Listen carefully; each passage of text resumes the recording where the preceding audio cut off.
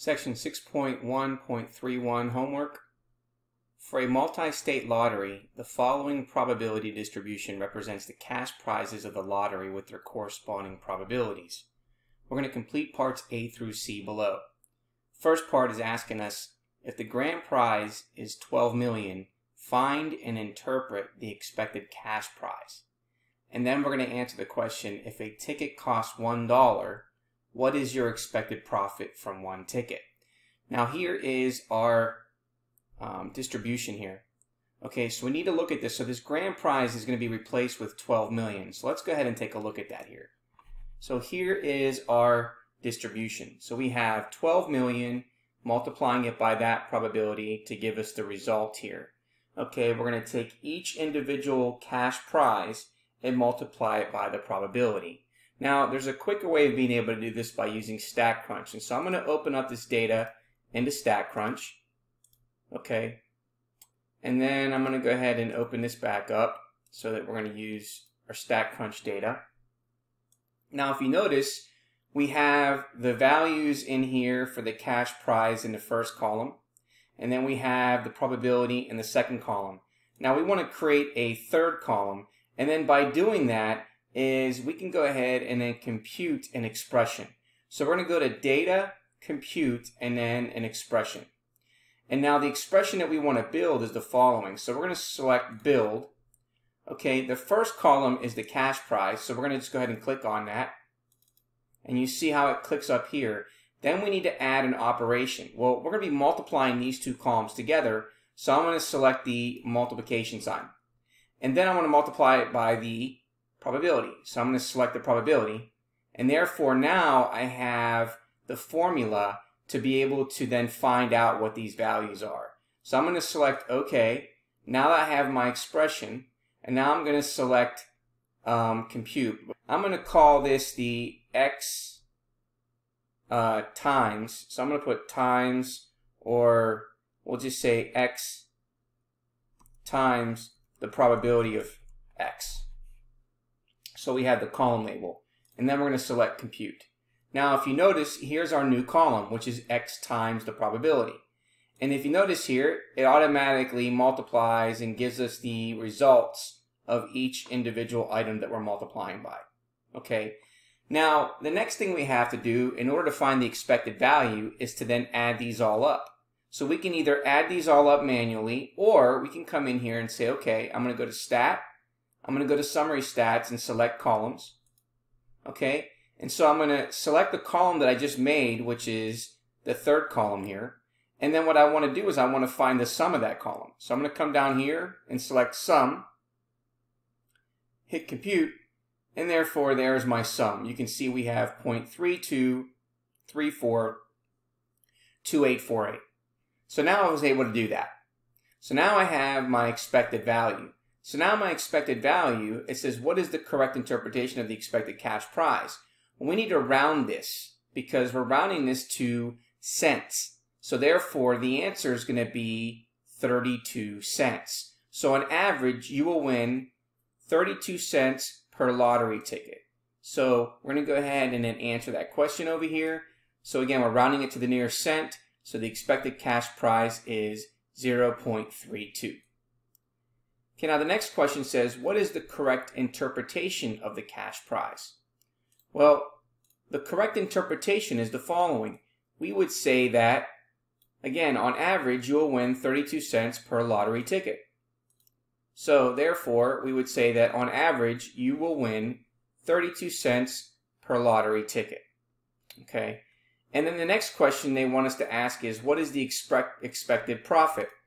Well, in order to find the expected profit, again, if a ticket costs $1, what is your expected profit from one ticket? Well, to find your expected profit, we're going to subtract the cost of the ticket from the expected cash prize.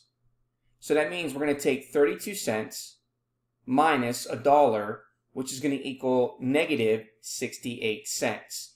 Therefore, your expected profit from one ticket is negative 0.68. So therefore, looking at our result here, the expected profit from one ticket, or a $1 ticket, is negative 0.68. Now, to the nearest million, it says how much should the grand prize be so that you can expect a profit. So we need to figure out what happens when we don't know what the grand prize is. So we have to create a formula to do that. So we're going to use the same distribution that we created. The only thing is that we don't know what the grand prize is. So I'm going to show you down here what we have. Again, we have the same distribution, but now we have the grand prize, and we're going to call that G, because we don't know what that is. Now, in order to find out what x times p of x is, we would take the grand prize and multiply it by that probability, which is what we have there. Okay, so what we need to do is we need to set up a formula. Okay, and that formula is if the expected profit is 0. This means that you would take the expected value mean, subtract 1, and set it equal to 0. Okay, so what we have is the following. We know that if we wanted to find this expected value, okay, what we would have to do is to add all these multiplications up. So we would take G times the following plus 200,000 times the following, and so on. That means we're going to add all these together, and that's going to represent our expected mean, which is what we have here. Okay, and then what we would do is then we would subtract 1. So if you look in our fourth step down here, we have the following values. We have that plus 200,000 times that probability, and so on, which we have already done. But we're showing it as an equation, because this is what we would get for the expected mean. And then what we're going to do is we're going to subtract 1. Okay, and then we're going to set that equal to 0. So you can see how it's set equal to 0. Now we've already calculated these multiplications up here. And what I mean by that is we don't know what this multiplication is, but we know that we multiplied all of these together to get those results. So what that means here now is that we have this plus what we got, which is 0.072, plus each particular multiplication, right? And then we are going to then subtract that 1 to get 0. Okay, so again, the unknown is the value of G, because we want to know what that grand prize is if the expected profit is 0. So therefore, we're going to have to add all these numbers up and then subtract 1. Okay, so what happens here is we're going to get the following. We still have the following value, which is G times that probability. Okay, and so then when we calculate the following values, meaning that when we add all of these up that are highlighted in yellow, and then we subtract that 1, well, that gives us the following. It gives us minus 0.777011516, and again, we're setting that equal to 0. Now this becomes an equation, and we want to solve for the unknown for G. So this is G again times this probability minus this particular value. Now we need to bring this over to the other side of the equal sign, so we're going to add it to both sides. So that means we're going to add this 0.777011516, and then we're going to add it to the other side, which is 0 plus 0.777011516. So now our next step is the following.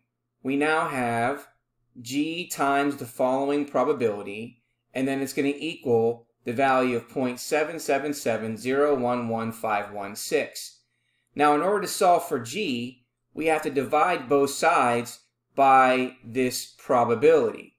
So we're going to divide both sides by that probability, and when we do that, when we divide both sides by that probability, we get G, which is equal to 0.777011516, divided by 0.00000000837. When we do that division, then we get the following number. We get G, which is equal to 92,832,917.08483.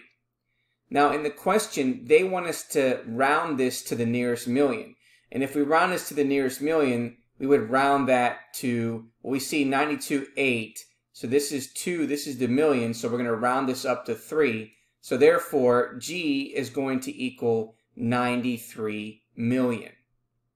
So now, looking at our result for this part, you can see that to the nearest million, how much should the grand prize be so that you can expect a profit? Well, the answer is 93 million. And then the last question says, does the size of the grand prize affect your chance of winning? Well, the answer would be no, because your chance of winning is determined by the properties of the lottery and not the payouts.